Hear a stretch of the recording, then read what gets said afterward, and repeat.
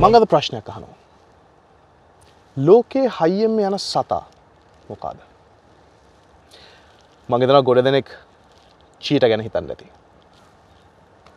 එක්තරා විදිහකින් ඒකත් හරි. නමුත් චීටා තමයි ලෝකේ හයියෙන්ම යන ලෑන්ඩ් ඇනිමල්. කිලෝමීටර් 120ක ස්පීඩ් එකකින් දුවනවා. මුහුදේ සේල් ෆිෂ් කියන මාළුවා පැයකට කිලෝමීටර් 110ක ස්පීඩ් එකකින් යනවා. නමුත් ඔය චීටටයි සේල් ෆිෂ්ටයි වඩා ගොඩාක් හයියෙන් යන සතෙක් ඉන්නවා. අහසේ මුදුනට ගිහිල්ලා අල්ලගන්න අවශ්‍ය කුරුල්ලව බල්ලා ටාගට් කරගෙන කිලෝමීටර් 320ක ස්පීඩ් එකකින් අහසේ නම් ඇවිල්ලා කාලා අල්ලගෙන යනවා. මේ කුරුල්ලට අපි කියනවා peregrine falcon කියලා.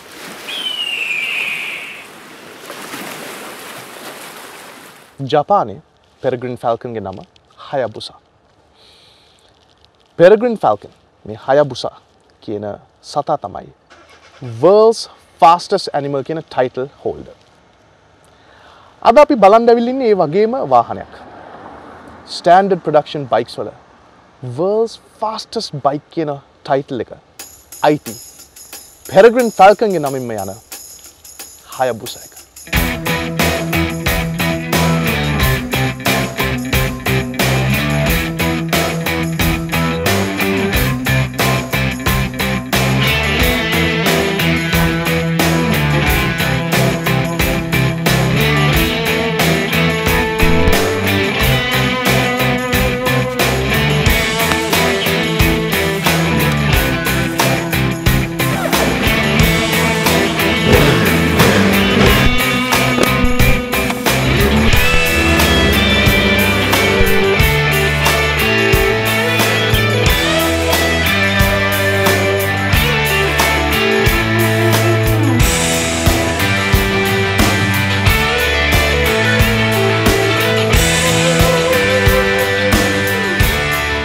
Hayabusa එක මුලින්ම හදන්නේ 1999.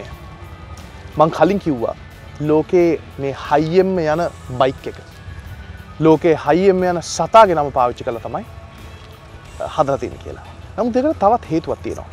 Hayabusa එක හදනකොට ලෝකයේ තිබ්බ fastestම බයික් එකේ වෙලාවෙ ඇවිල්ලා Honda CBR 1100 XX කියන එක. ඒකට කියනවා Super Blackbird කියලා. මම කලින් කිව්වා Hayabusa කියන්නේ peregrine falcon කියන සතාගේ ජපන් නම. peregrine falcon කන්නේ වෙන කළු කුරුල්ලෝ. එතකොට මේ Hayabusa එක හදනකොට super blackbird පරද්දන්න හදන නිසාම තමයි Hayabusa කියන නම දාන්නේ. super blackbird එකට වැඩිය කිලෝමීටර් 16කින් පැයකට කිලෝමීටර් 16කින් Hayabusa එක ඉක්මන. top speed එක පැයකට කිලෝමීටර් 312යි. Kawasaki Ninja ZX12R එක තමයි ඊළඟට second place එකට ආවේ.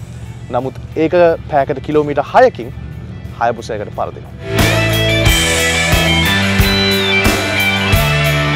මේ Hayabusa එක කොච්චර හයියෙන් යනවද කිව්වොත් මම කලින් කියපු කිලෝමීටර් 312ක් පැයකට යන්න පුළුවන්.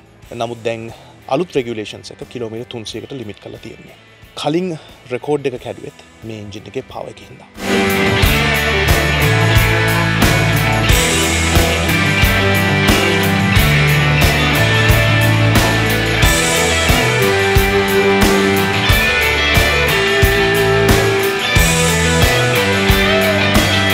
මේ එන්ජින් එක පවර් එක brake horsepower 197යි. torque එක RPM 7600දී Newton meters 132.6යි. මේකේ transmission එක ඇවිල්ලා 6 speed slipper clutch. Suspensions ඉස්සරහට එන්නේ inverted telescopic coil springs. පිටිපස්සට link type fully adjustable spring preload adjustable compression and rebound damp. Brakes ඉස්සරහා 4-pot Tokico radial mount calipers. පිටිපස්සට එන්නේ single hydraulic disc. Tires Bridgestone Battle Axe BT015 කියන එක. Wheel base එක millimetre 1485යි, දිග metre 2.19යි, පළල millimetre 740යි, උස metre 1.17යි. Seat එක තියෙන්නේ millimetre 805ක් උඩින්. කියන්නේ සාමාන්‍යයෙන් මගේ උස දැන් 5යි 10යි. මට නම් බොහොම කම්ෆර්ටබල් ඉඳ ගන්න පුළුවන් කකුල් දෙක fully flat බිම තියාගෙන. බර මේකේ තියෙනවා කිලෝග්‍රෑම් 250ක්. ෆියුල් කරනවා කිලෝමීටර් 100ට ලීටර් 7.1ක්. එහෙම නැත්නම් ලීටරේට දල වශයෙන් කිලෝ 14ක්.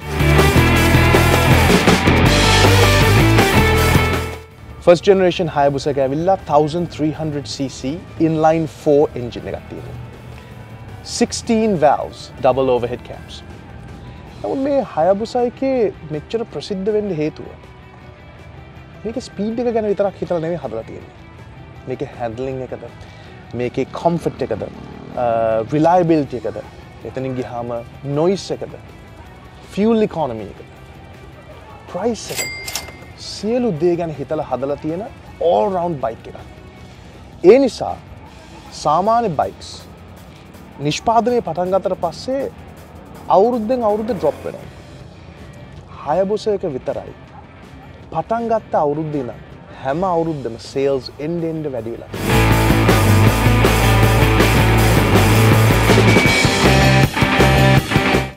අනු ගලන් වල ස්පීඩ් මෙ තිබ්බ බයික් එක තමයි Kawasaki Ninja ZX11 එක. ඒක පොඩි ගානකින් පාස් කරනවා CBR 1100 මං කලින් කියපු Super Blackbird එක. ඒ Super Blackbird එක පරද්දන්නේ Hayabusa එකේ එන්ජින් එකෙන් විතරක් නෙමෙයි. මේකේ ඩිසයින් එකේ.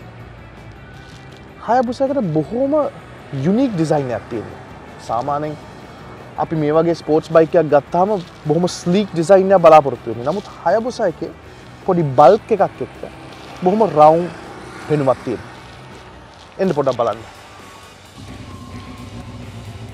මේ ඩිසයින් එක හැදුවේ Suzuki එකේ Koji Yoshirua. මේ මූණ ඔක්කොම පොයින්ට් කරලා හෙඩ්ලයිට් එකත් මේන් ලයිට් එකට උඩින් දැම්මේ. සයිඩ් බයි සයිඩ් නැතුව. සාමාන්‍ය බයික් වල එහෙමයි එන්නේ.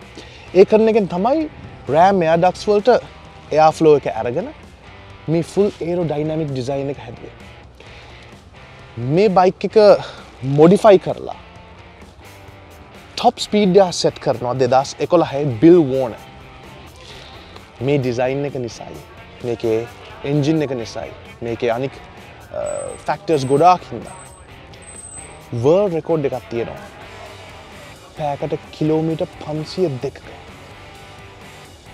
502ක් කියන්නේ ජපානයේ නම් ලංකාවට තියෙනවා කිලෝමීටර් 6800ක්. ඒ ස්පීඩ් එකට ආවොත් පැය 13ම මාර්ගෙන් ලංකාවට එන්න පුළුවන්. ප්ලේන් එකකටත් පැය 10ක් යනවා.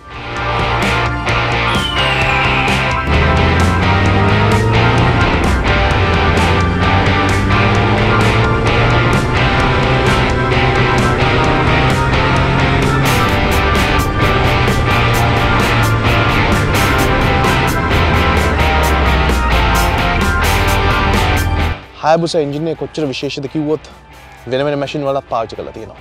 උදාහරණයක් වශයෙන් ජෙට් ස්කි වල වගේ. සාමාන්‍යයෙන් Hayabusa engine එකක් හයි කරපු ජෙට් ස්කි එකක් පදිනකොට කොච්චර ලොකු වැවක් වුණත් මදි. මොකද Hayabusa එක 0 වෙනස් 100ට යන්නේ තප්පර 2.47යි. පුදුමාකාර ස්පීඩ් එකක්.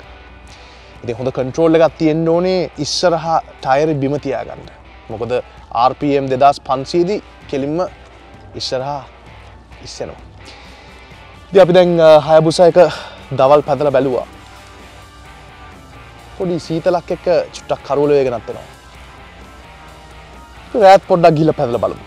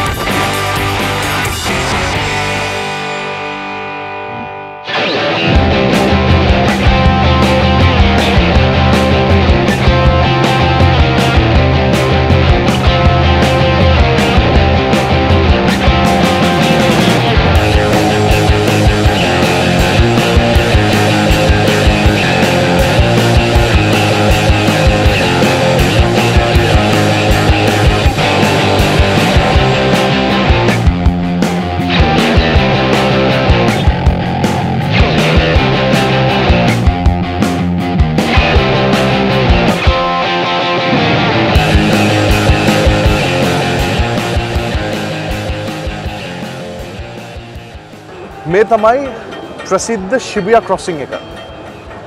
ලෝකේ වැඩිම මිනිස්සු එක වෙලාවට පාර පයින් තැන.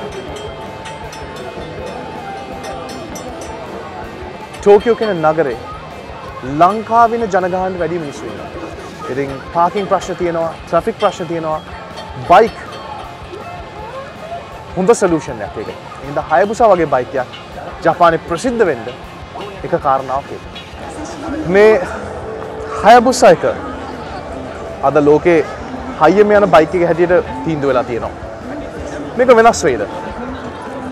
එහෙම හිතන්න අමාරුයි. මොකද අලුත් නීති අලුත් restrictions එයි කියලා ජපානයේ යුරෝප් ආණ්ඩුවයි කතා කරලා ඉලෙක්ට්‍රොනිකලි 300 කියන ස්පීඩ් ලිමිට් එක සෙට් කරා. ඒ නිසා බයික් එක ඇත්ත ස්පීඩ් එක මෙතනින් එහාට හොයාගන්න ලිමිට් එකක් කඩන්න ඕනේ. එහෙම නැතුව හොයාගන්න විදියක් නැහැ. ඒ කාරණේ නිසා එදත් අදත් තව ඉස්සරහ කාලෙටත් හයබුසා එක තමයි ලෝකේ fastest bike කියන ටයිටල් එක දිගටම තියාගන්න.